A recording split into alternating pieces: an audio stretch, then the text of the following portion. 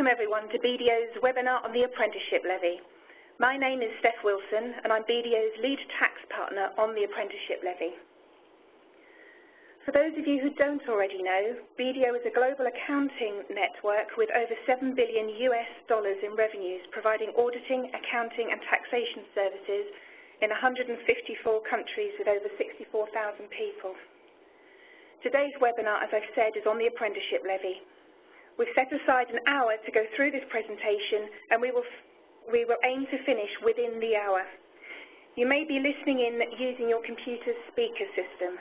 If you would prefer to join over the phone, please just click the Event Info tab and use the dial-in information provided. Your lines have all been muted. Apprenticeships are firmly on the agenda and we believe that businesses must make positive choices from a solid knowledge base. The Apprenticeship Levy will provide commercial edge to many businesses via a positive impact on the bottom line and utilising government funding to upskill the workforce whilst providing an enhanced recruitment and retention proposition. BDO are at the forefront of providing comprehensive thought leadership and guidance on the levy to our clients. Our team of education and tax specialists have partnered with two leading experts in this area. Marinos Pafitis, who was the National Executive Director of the Skills Funding Agency and also led on the implementation of the government skills policy and apprenticeship delivery, and Tony Allen, who was Deputy Director of the Large Company Unit at the SFA. Together, we're supporting employers to fully understand the impact the levy will have on them, shape their training strategy for the next 3 to 4 years to maximise the benefits, and prepare their existing systems and controls to ensure full compliance with this new tax. I'm delighted to advise that our specialist speakers today are Marinos Pafitis and Sean Healy. As I've just said, Marinos led on the implementation of the government skills policy and apprenticeship delivery. Nowadays, he's chairman of an independent training provider and a specialist consultant for BDO. He assists our clients with levy impact assessments on their businesses and helping them to shape and implement their levy strategies. Sean is an employment tax principal in our human capital team who has a particular interest in helping organisations to focus on their employment expenditure and operating cost. He has participated in a number of HMRC and CBI consultative committees, including in relation to the Apprenticeship Levy. In this area, Sean is working to bring his in-depth technical knowledge of the new levy legislation to our clients, so assisting them with this aspect of their levy impact assessments and helping them to shape and implement their levy strategies. Our intention today is to cover and discuss the finance, HR and learning implications of the levy and outline the key steps to consider as part of your strategy. So firstly, we will consider the tax, technical and finance implications, and then we will discuss the HR and learning issues which you need to consider and address. This will be done by a way of a case study so that we can hopefully bring some of the practical issues our clients are facing to life. Finally, I will summarise our general observations, recommendations and next steps for you to take away and consider as part of your strategy to manage the impact of the Apprenticeship Levy on your business and maximise the opportunities available to you. You can ask questions of our panellists during the webinar. Please use the Q&A feature, which is in the right-hand corner of your screen. We'll address as many of the questions as we can live at the end of the webinar, or if time doesn't permit, we'll respond afterwards. We're also recording the webinar and we'll email you a link to the recording in a few days' time. This email will also include a link to a survey asking for your comments on the webinar. Please do complete this as we can use the feedback to improve our output going forwards. So, over to Sean. Thanks, Steph. This has been quite a journey that the government has taken us on, and the first thing I'd like to say is that we're yet to get to the destination, so there may well be some further changes. There is a consultation live with some of the regulations that we might hear from further, and also as I go through the technical part, I'm going to assume that people have not a great detailed knowledge of the levy and how it might apply. So, first things first, what is this? Well, it's quite clear, despite early comments that this was a levy, something that might be optional, it's not. It's straightforward, it's a tax. The legislative draftsman has been remarkably brief in how he's described the legislation, and as it says, there's a lift straight from the Act on the slide there, that it is a tax. And that's the first thing that I'd like to make clear to everybody. This is not an option. Every employer in the UK will be liable for the levy. We'll come on to whether that might mean you actually pay some monies over, but it is a tax. So that means the involvement of HM Revenue and Customs, who are going to be the agency that helps look at the levy, ensures compliance, and also will come out and inspect employers to make sure that they're getting it right. So who precisely does the levy apply to? An employer, any employer that is, whether it's an individual or a large multinational company, has something called a pay bill. There is a definition of that which we'll come on to. And if that pay bill is going to be over £3 million in the current tax year, that means you're going to be liable to pay the levy. There is also some debate still going on about how precisely that levy will be applied. But if your pay bill, as I've quoted there on the slide, is going to be over 2.8 million in the current year, then you're going to have to register. The government is going to leave it up to an employer to decide whether their pay bill is likely to reach that level.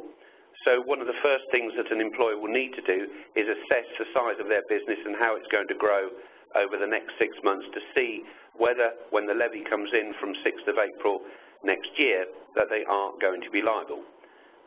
Many of you listening will have pay bills well in excess of that figure already, so clearly that is going to apply to you. So perhaps the next thing to look at is, what is a pay bill? How do we work out what that is?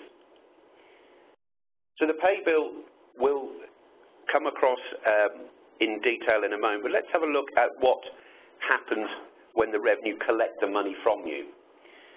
You're going to pay it over, and part of your normal PAY monthly remittance, so the first time that will go over will be towards the end of May in 2017. There's not going to be any separate paperwork involved.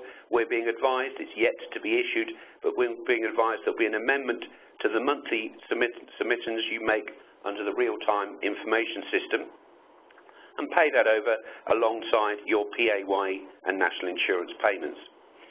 So in that context, that should be relatively straightforward. But as your pay bill fluctuates each month, so the levy you pay will fluctuate. The revenue is acting basically as a collection agency on behalf of what's called the Skills Funding Agency, which already exists and monitors and looks after apprenticeships in the UK. So once that money is paid over, there is a first step there that we need to pause and have a think about. If you're a business that's solely operating in England, all of the money you pay over will go into what we call a digital account, a savings pot if you like. And the SFA will put a 10% uplift onto that. So whatever you pay over, another 10% will be added. However, if you have a business that has employees across the UK, or in one of the principalities, Wales, Northern Ireland, etc., the revenue will, based on information that they hold, split the levy fund that you pay over to the devolved governments. So simply put, if 10% of your workforce operates in Scotland, 10% of what you pay over will not go to the Skills Funding Agency run digital account, it'll go to the Scottish Government. And similarly, if you have employees in Wales, Northern Ireland, the same thing will happen. This is going to be based on the records that the revenue hold presently, and there is some debate about the quality of those records. So one point to make is, if you are in that situation, you do need to start engaging with HMRC to see how detailed the records hold, because it's yet to be decided how the Scottish and Welsh governments will use the funding levy. So to be clear, if you're having apprentices and employees across the UK, you may only at this juncture be able to spend what goes into your English levy pot. So we're hoping that in due course we will hear from the Scottish Government, and it's possible they will simply replicate what the Skills Funding Agency is doing in England, but they may choose to go down a very different route. We're yet to see what's going to happen. So I mentioned a moment ago about calculating the pay bill. How does that actually work? If you're one of those organisations that simply pays everybody once a month, has no bonuses, nothing else happens, it's a relatively straightforward exercise. But I've put this slide together to demonstrate the other little touch points that organisations will need to think about. Because the way the legislation is drafted, you have to calculate the levy on the pay bill for a particular calendar month. So you may have numbers of different PAYE schemes. We were talking to an organisation recently that had 16 different schemes, all operating on different cycles, so weekly, monthly, there are also 4 weekly payrolls. All of those have got to be pulled together to make sure you can calculate what pay is for apprenticeship levy purposes in that month. You've also got to consider within the organisation things that are called pecuniary liabilities. A simple example of that might be that the organisation pays home telephone bills for employees.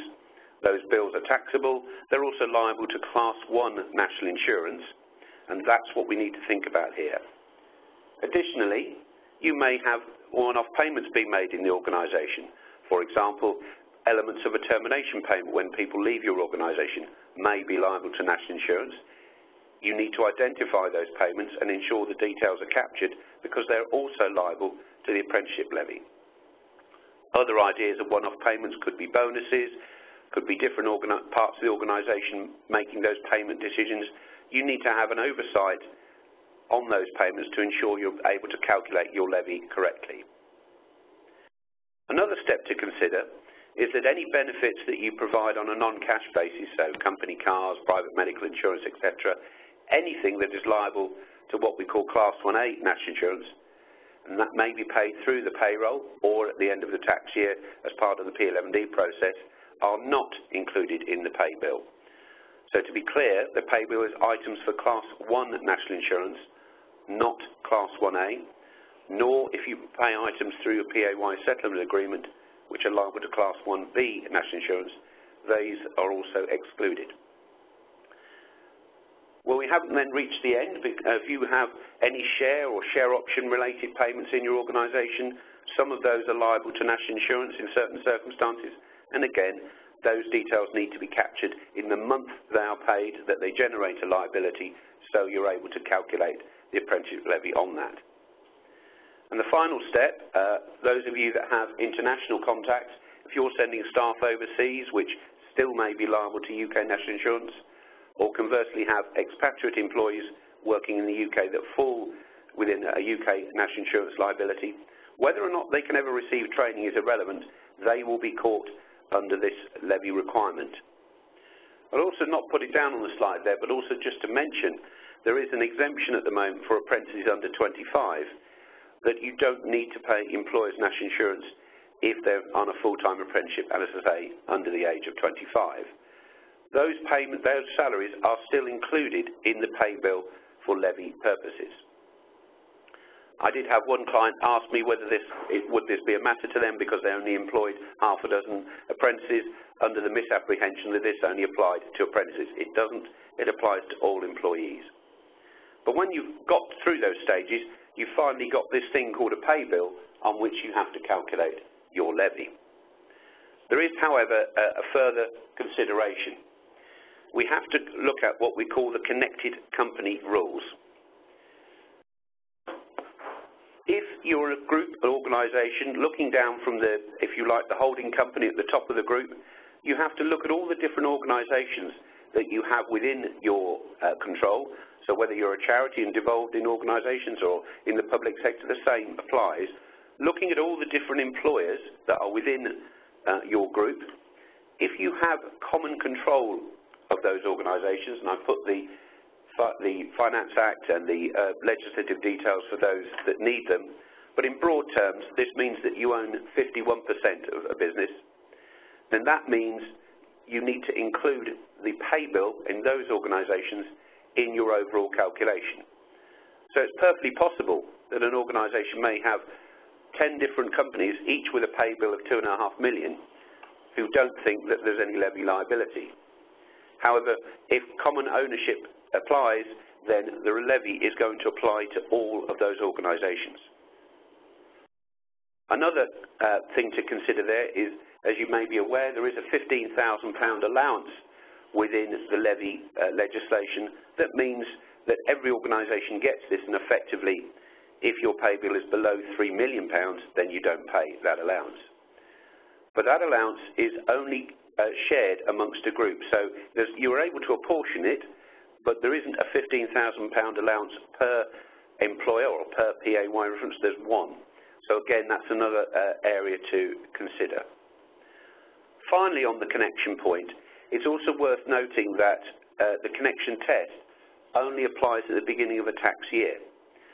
So if your business acquires a smaller business before April 2017, it will fall within the levy. If it acquired it in May 17, then it will only apply to the levy from April 18. So whilst you're not going to consider buying a business or disposing of a business purely for levy purposes, that's something else that needs to be considered. And indeed, that organisation may already be paying the levy in its own right if its pay bill is sufficiently large. Here we've put together a schematic that takes you through the steps that we've tried to cover there. So I won't dwell on this slide too much, but simply in pictorial form, you have the stages shown there for levy-paying employers.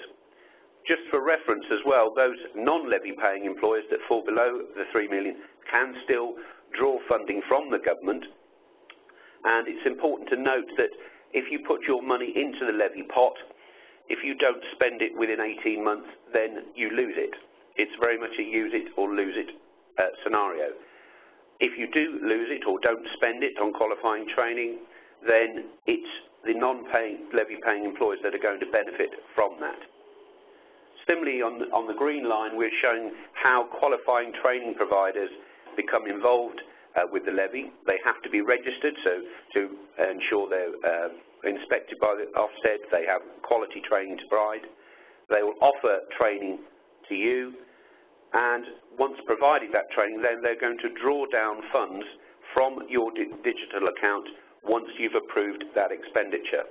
So very much it's a three-way involvement with the government through the Department for Education and the Skills Funding Agency controlling the levy, employers funding it, and it being expended on qualifying training providers. And as finally at the bottom, we've got the government controlling matters, having all the data on training and providing quality assurance on the training providers to meet the government's target of having 3 million apprentices by 2020. So, finally, I just want to point out some of the risks that apply when trying to police and look after the levy. There are significant anti-avoidance provisions within the legislation that are common with a lot of new legislation that we're seeing. For those of you not familiar with these titles, GAAR stands for General Anti-Avoidance Rule.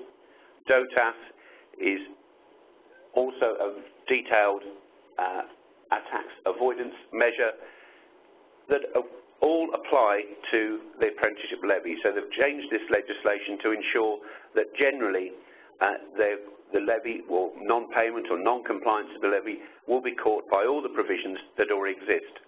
So we have things called accelerated payment notices and follow notices that can apply if you don't pay the levy, and also if anybody comes up with a clever idea, or they think that's a clever idea to promote tax avoidance around the levy, there's specific legislation to prevent that. So we have the HMRC inspectors that are going to police the levy alongside PAY and National Insurance, and what I imagine will happen is that as they carry out their normal routine employer compliance reviews, they will also look at levy compliance, and similarly may look at it when they're looking at national minimum wage compliance as well. For larger organisations, they fall within what's called the Senior Accounting Officer regime, And if you're within that regime, there's been some debate about whether apprenticeship levy falls within what we term SAO. Currently, HMRC have advised that it is not the case, and that's what we're working to, and there's been no legislation to change that. But as I said earlier, things will change, and it's possible that it may fall within SAO at a later date. And finally, there are penalties that can apply. I've given again the legislative reference, but again in broad terms, they're the same penalty regime that can apply for non-compliance with PAYE and national insurance. So very much in broad terms, if one thinks of this as another PAYE and national insurance matter, then you'll be thinking about along the right lines. So finally, as I've alluded to already, the goalposts are still moving. We've had some legislation drafted and sent out to us as in draft. I think we've got a date wrong there, but never mind. November 16 is next month when that closes. And the Department for Education, the Skills Funding Agency, are still finalising their policy. And as we said, effectively, HMRC in practice are still looking into how this is going to work. So what's next?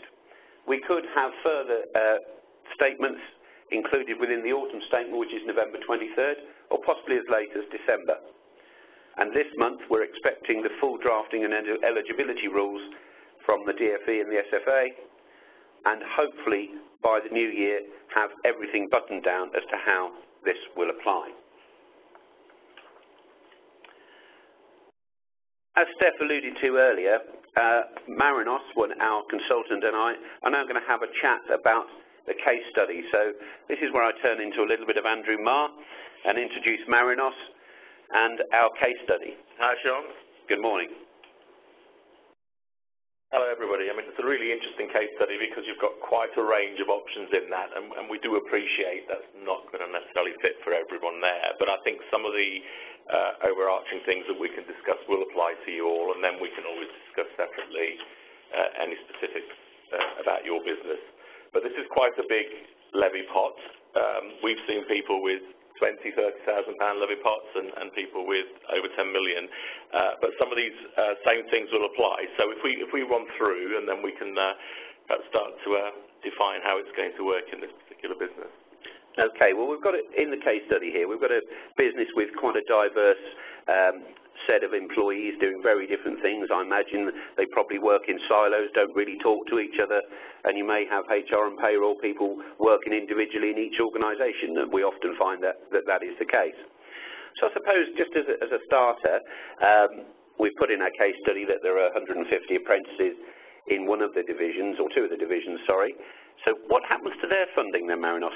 Well, the funding for any existing apprentices or any apprentices that start up to the end of March 2017 will be funded through the training provider by government in the normal current way, and it will carry on being funded that way right till the end of that apprentices training program. So those apprentices will never touch your levy pot. They will be funded separately.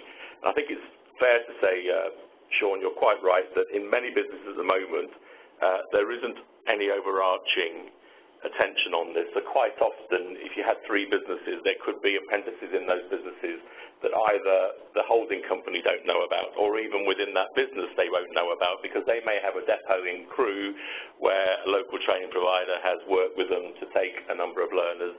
The government funds that money, so the employer may not even know. And often when we've spoken to employers, they might say they haven't got any apprentices, and you find they've got 50 or 100. In this case, we know they have 150. Those will carry on being funded, as will any new starts before end of March. So what you're saying then is, in general, training and provision of training could have been quite a devolved activity within a group, lots of local arrangements, and that's probably going to change, because I can't imagine all those people are going to be able to authorise payments from the levy account. That's right. I think this is a fundamental change for employers. Up to March next year, the government has paid for this. Quite often employers haven't contributed anything. They don't know how much the provider can draw down for those individuals. The provider does all the work, and quite often they've been left to it. That's not in all cases. We get some very good employers who take a very active interest, but there are also situations where the employer is the consumer of apprenticeship training, but they don't act as a customer. Now it's going to be their money. It's going to be in a levy pot. The person in crew that might have been able to work with a local training provider to take one young person or to train an existing employee won't be able to do that without some oversight from whoever you decide as a business is going to look after your levy pot. So this is a fundamental change from where we are now, and it very much will put you in the driving seat as to how you want to use your levy, what you want to do with it, and over a number of years it will really change behaviours, because at the moment quite often employers are just doing what's been offered to them by a training provider, whereas now they need to have a plan, and we'll talk about that in a second. Okay, so talking about planning, if the organisation is thinking about taking on new apprentices, should it do it now? Should it wait till April? What's your view? Well, I've certainly had some employers that said to me, well, we haven't got much of a levy pot, so we're not going to do anything at the moment. We're going to stop everything and wait till next April. Do not do that. You need to do what's right for your business. And if your current arrangements are being evaluated and they're effective and it's what you need, then please carry on using them. Also, as Sean has said, your levy pot will start being filled from May 2017.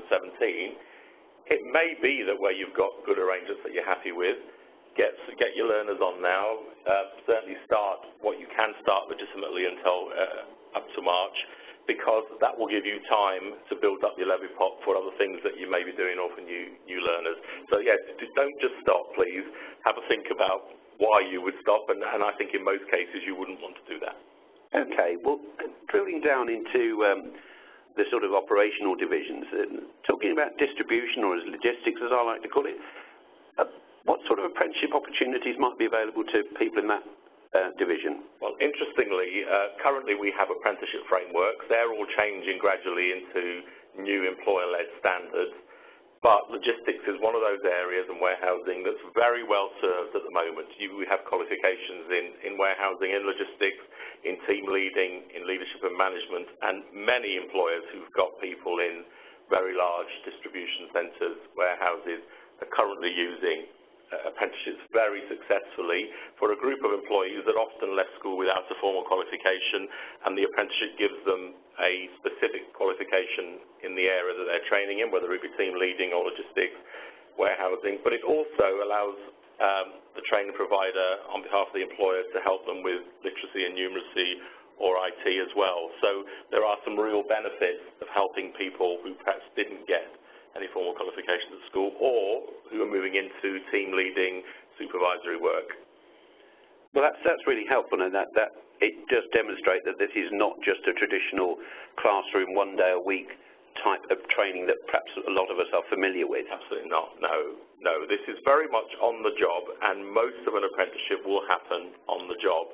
Obviously, if you're teaching somebody numeracy or literacy, you need a quiet area, but quite often that can also be done using technology in their own time, at home, in an exam room, in a meeting room, but generally it's done on the job, and a lot of the observation obviously will be as people work.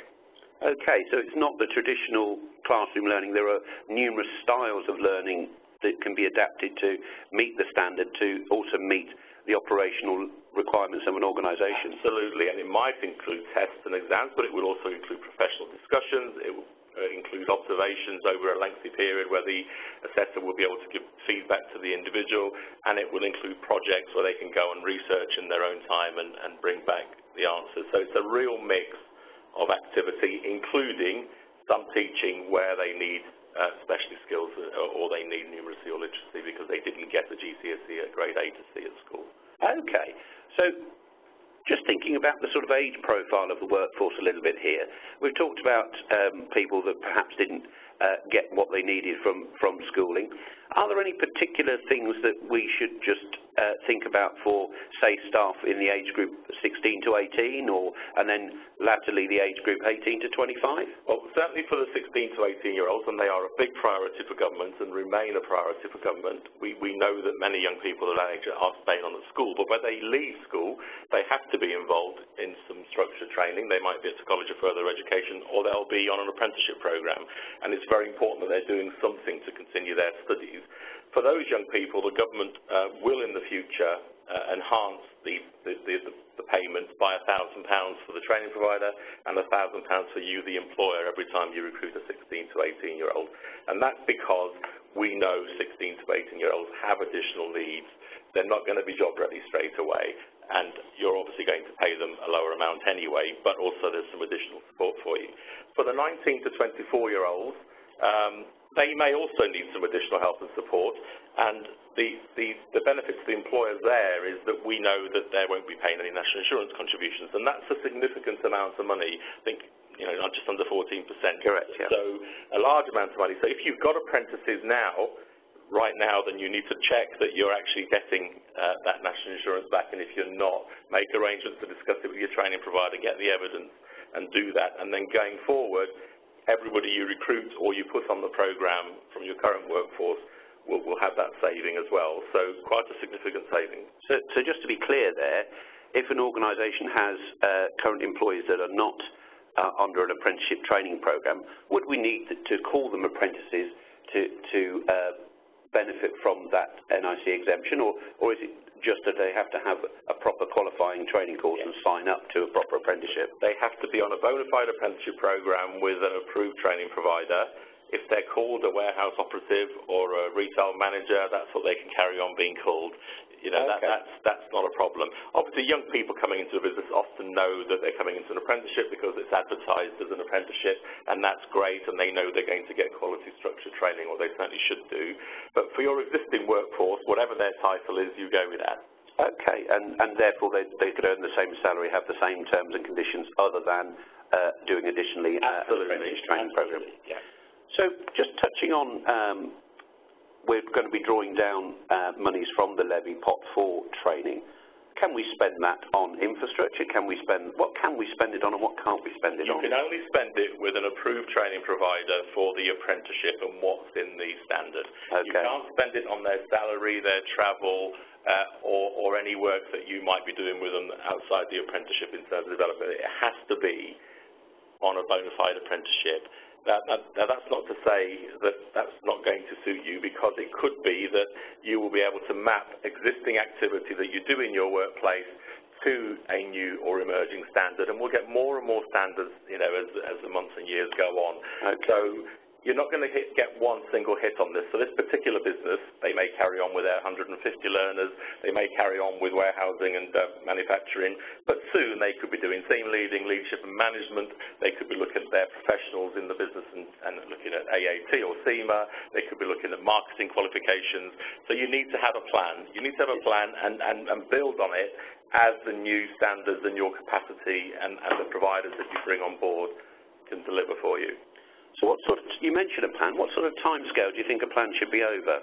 I think it's very important that you have at least a 3-year plan, with year one being really all about choosing your training providers. You may have 1 or 2, you may have 3 or 4, you may have one main provider that you know and trust, and a number of others. Particularly if you're going to be offering accounting or marketing, you will need a specialist provider. If you're offering degree apprenticeships in the future, you will need a university. But if you have at least one really good trusted provider who will support you, and a company this size could have 2 or 3, they will help you through most of this. I think it's quite important to say that at this size, you also want to consider your options about whether you might want to be a training provider. And many employers, Sean, ask us, should we become a training provider? If they're $1.5 million like this, you'd at least think about it. I think it's a very serious thing to think about, and it's not something you rush into. There is guidance on the SFA website about what an employer provider would do, but just remember, if you are going to seriously look at that route, Ofsted will come calling, they will inspect you. It can be very difficult if you haven't got the infrastructure, because you may be very good at manufacturing or selling, but you're not a training provider. And the other thing you need to bear in mind is the amount of back office paperwork and audit requirements. So something we'd have to think about and talk to you about it, and I don't think that's the first port of call. Okay, but just to be clear then, that's an option that is available for businesses, but they would be under the same regime as existing training organisations as a qualifying training provider. That's exactly right. So look at your plan, think about it, speak to your training providers if you've got them, speak to professionals. Tony and myself are always very happy to talk to BDO clients and take it forward for there. But I would say have a 3-year plan. leave complex things that may not be available yet, graduate training, other stuff that you're not used to doing, perhaps into year 2 and 3, and build on having the right providers and training the workforce that you've currently got in place. Okay, so let's talk about sort of distribution, and we've already got apprentices in manufacturing. I'd be surprised if you can get an apprentice in a retail environment. Well, you know, surely you can't take staff off a shop floor for one day a week. I mean, how's that going to work? Well, actually there are thousands and thousands of retail apprentices, and you can. Now, a lot of it is done on the job. An assessor from a training provider may be there for half a day, and a lot of that will be observing. Some of that will be structured discussion. Some of that will be discussion with a manager. Generally, you try and keep people in the workplace. As I said earlier, if it's a small shop, that can be quite difficult with some things. So, for instance, you're not going to teach somebody numeracy in a shop, but if they need that, that will already be agreed in advance. The manager will know, the assessor will plan a visit at least a month in advance, so everything is organised to cause the minimum disruption to that business. So in businesses I currently work with, for instance, in retail, we don't go at all in December. Okay. Because that would just not be feasible. But they often have a quiet time in January when you can catch up with that. But it's very much work-based, this, and clearly there is a lot of learning, and some of it will be done in the learner's own time, and you do need the understanding from the learner and the manager that there will be a commitment, and there will be a significant commitment from the learner in their own time. Because at the end of this, they will end up with a diploma and some certificates, and at least at university entrance, obviously, or beyond, and increasingly we're doing apprenticeships in level 3, 4, 5, and beyond. So quite a serious commitment, so I wouldn't want to understate that, but I don't think in retail it should actually jeopardise the running of the store, especially where you've only got 3 or 4 team members. So to play that back to you as a non-training specialist, what I'm hearing is that it's definitely workable. There is a requirement, I believe, that for it to be a qualifying course, that 20% of the length of the training course is going to be required for training. But we can do that. It doesn't necessarily need to be one day a week. It'd be just over the length of the course. Absolutely, and that includes the time that the assessor is preparing work for them, observing them, putting into practice what they've learned, because it's a learning environment. And all those things count, and we've got tried and tested ways of making sure that we meet that quality threshold, and there are many grade 1 outstanding providers who do that really, really well, and others good providers. Obviously, it's our case study, so we put that in to see, but if they have got retail staff in Wales and Scotland, from a practical perspective, what do you think is going to happen about drawing down levy from the Scottish and Welsh governments? Okay, well, as you said earlier, Sean, I don't think we're clear as to what they're going to do, but it may be that they won't replicate the levy process. The money that you pay over will go to the Welsh and Northern Ireland or Scottish governments, and it will go to them in the proportion of the workforce pay, not the numbers of employees that you've got. So if you've got 15% of your employees based in those countries, living in those countries, it won't be 15% of your levy pot, it will be the proportion that's their wages. So that's important to know, because you may have all your directors in London and all your bonus schemes in London. But having said that, that money will go to those governments, and they will operate their own apprenticeship arrangements. And what you can do is that you can speak to your training provider and work through whether they operate in Scotland or Wales and Ireland, and if they don't, whether they can make reciprocal arrangements in those countries, because they all have bona fide apprenticeship programs. The only difference is, not coming out of your levy pot, you're not quite the customer in the way that you are here, because the government in those countries will pay the money to the provider, not you. And that's a significant difference. But I wouldn't be put off. If you want to have a universal program across your business and you have many people in Wales and Scotland, then discuss it with a training provider to start with, and obviously the Skills Funding Agency will be making arrangements more visible. At the moment, you know, I think there is a chance they will carry on running their own current arrangements in those countries, but that still means the availability of apprenticeships. Good, good. So just one final point on that, you alluded to it. So how is it decided where somebody, we know HMRC have got records of where people live, and obviously they know where they know which payroll they're on, but they don't know where they physically work. How is that going to be based, do you think? Is it going to be where they do the training, where they live personally, or where they work? Well, interestingly, on current arrangements, if somebody works or lives in England, then the training provider in England can train that person even if they go home to Wales at night. Right, okay. I think with the levy, we know it's going to be where you live that HMRC will use to actually take the money away and pass it to. So if you live in Wales, your funding will go over there. So the employer may well have to decide whether they want to use those arrangements. But if they actually work in England, I think there'll be some flexibility. You know, I doubt somebody will say, you know, you're coming to work every day in England, but you can't be on that programme. But if they actually live and work in Scotland, then definitely, for sure, it will be those arrangements in the other country. Okay, Marinos, thanks for that. I'm going to pass back to Steph now for some general observations before we go into our Q&A. Well, thanks very much to both of you. That was really informative, and I'm sure this will be giving a lot of people lots to think about. We've actually had quite a few queries through already, some of which I think you've answered in part, so we might just come back just to close some things down at the end. But before I move on to the general observations, can I just remind anybody who has joined our webinar today that if you do have questions for our panellists, which you haven't already submitted, please do now submit them. The Q&A feature is in the right-hand corner of your screen. So for me, there's some key messages which have come out of Sean and Marinos' sections, and perhaps the most important of which is that the Apprenticeship Levy is firmly on the agenda and is enshrined in legislation, albeit that there might be a few tweaks around the edges. So from everything we're currently hearing from the HMRC policy leads and also from the Department for Education, the go-live date will remain as 6th April 2017, and the first payment will be made under your RTI PAYE in the normal way in May 2017, which is in relation to your April pay bill. So given that's the case, as you've heard, we would absolutely recommend that businesses make sure that your internal finance and HR teams both understand the impact of the levy on your businesses and also look for the positives to make sure that you maximise the benefits. We've only got 6 months until the start date, which is a really short time, so there's a need to prioritise. For example, finance are going to want to consider the compliance implications and ensure that you're ready. So are there connected parties? Will the payroll software provider be ready in time?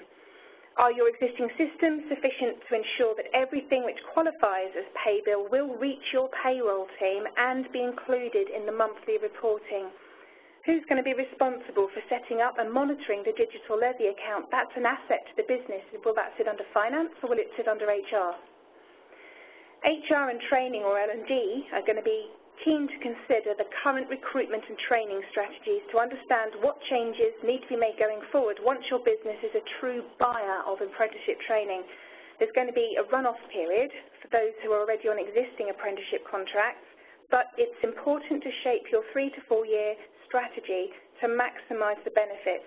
So remember that there's an 18-month use it or lose it period. So do you fully appreciate what opportunities are available to use the funds in your digital levy account to train your existing workforce?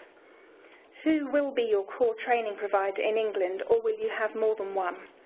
Who will manage these relationships and negotiate terms with the training providers? These are just some of the questions which we are helping clients to consider as part of their readiness programme for the Apprenticeship Levy. So if I look now at some of the questions which have come through during the webinar, there are actually quite a number. So if we don't get to yours, please be assured that after the event we will come back to you separately. We do have everybody's email address, so we will help you with that. So the first one which I've got here, Sean, is probably one for you. We're a large construction business and currently pay the CITB levy. Will we need to pay both? That's an easy one. The short answer is yes. The CITB is currently working with the government to transition to the new scheme, but certainly for tax year 17-18, an organisation will pay both the CITB levy and the Apprenticeship Levy, and then hopefully by April 18 something will be worked through to sort that out. There will be other levy boards that this applies to, but CITB is leading the fight on that one. Thank you, Sean. Marinos, one for you now. So you said that employers can only use the levy digital account monies for apprenticeship training and nothing else.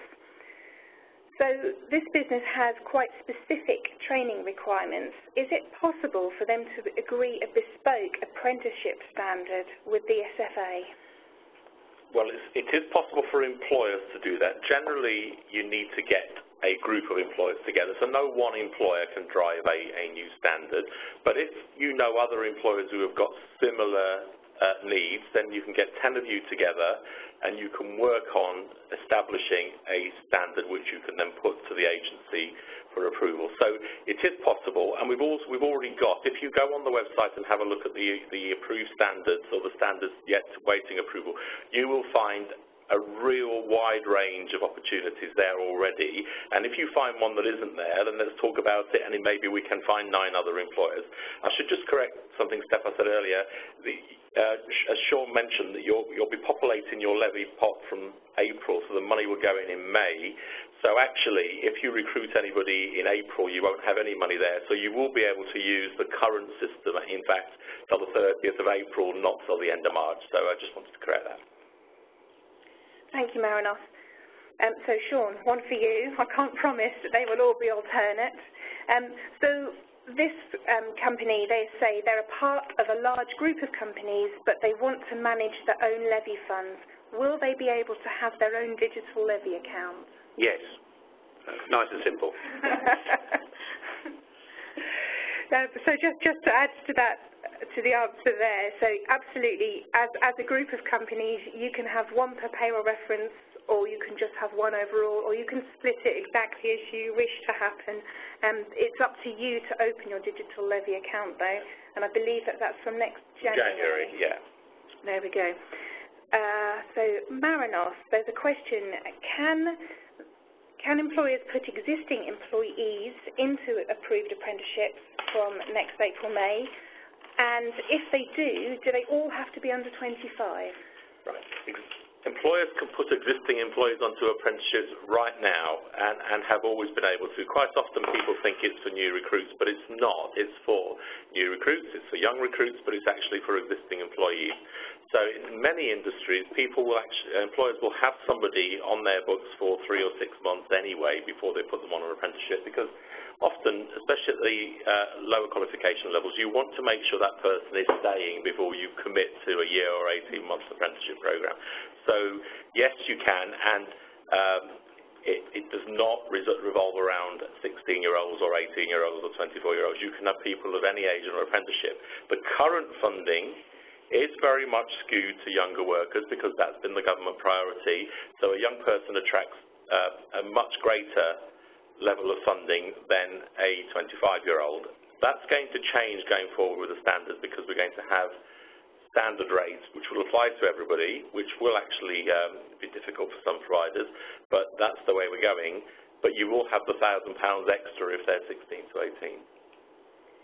That's really helpful, thank you. Sean, this is sort of quite a simple question at one piece. So what's the expected levy percentage that will be charged? Well, at the moment, 0.05%, but, you know, we've yet to see what Mr. Hammond will say when he stands up on the 23rd. It could change, but that's what we've been working on at the moment. Thank you. And Marinos, there's a question here. If the employer's pay bill is under 3 million, how can they access apprenticeship training funds from the government, because they won't have any money in their levy account because they won't be paying the levy? No, they won't be paying the levy, and they won't have a digital vault, although eventually in the future they will have. But they can access it through the government funding, which is available through approved training providers. So you can look at the SFA site, and then the future apprenticeship organisation will have a list of approved providers. So you'll be able to have a look at what those providers offer, where they're based, what sort of quality, success rates, what their offered rating is. You'll be able to choose a provider, and then what will happen is that against an agreed government funding rate, and there will be agreed rates across all these different standards that I've mentioned, you will have to contribute 10% of the funding that you agree with the provider. So if you agree with the provider that this qualification is £4,000 and that's below the government maximum level, then the government will pay 3,600 and you'll pay £400, you will have to pay that up front or commit to pay that up front. So you won't be able to get apprenticeships for free, but there is some leeway there for very small businesses taking 16 to 18-year-olds. So for the rest of you, it's 10%. That's really helpful, thank you. And in terms of the funding which comes from the government for the 90%, will that have to be paid up front by the employer to claim back, or will the government just pay the training provider directly? The 90% will be paid for by the government over the period of the training. So most of it will be paid monthly. So if the program is 12 months, most of it will be paid in monthly instalments, but there will be an element left behind to pay for a successful completion, and there'll also be an element of money kept back for completely independent assessments at the end, because in the future, the training provider that does the training will not be able to assess their work, so you will have independent assessment, and that needs to be paid for. So some money gets kept back, your 10% gets paid to the provider, and that can be paid up front at the beginning, or there may be some scope to pay that early on, but not all in one go. So my cash flow is only that 10%, yes, it is. I don't have to worry about the rest? No, you don't. And I should just add that for those of you who are marginal with a levy, who may only have £50,000 or £60,000 and you may run out, if you do run out of your levy, then obviously you can speak to your training providers, because they may well be able to draw down government funding and you pay the 10% in cash, not from your levy pot. That's great, thank you. We clearly have got several people who have dialed in who operate across the whole of the UK, and I think to summarise all of the questions as best I can into one, in the devolved areas, Scotland, Wales and Northern Ireland, so will the current rules continue to apply until or unless those governments decide that they want to mirror the new English system? Yes, they definitely will. And as Sean and I have said, we don't know, but they may well prefer to carry on with their current arrangements, or they may well want to have a look at mirroring the English levy system. We don't know that. But if they carry on as they are, then you will have to access that funding in the old way through a training provider, and it won't come out of any levy pot that you've got. Thank you. And I think the final question that we're going to have time for, but like I say, we will come back to all questions after the event.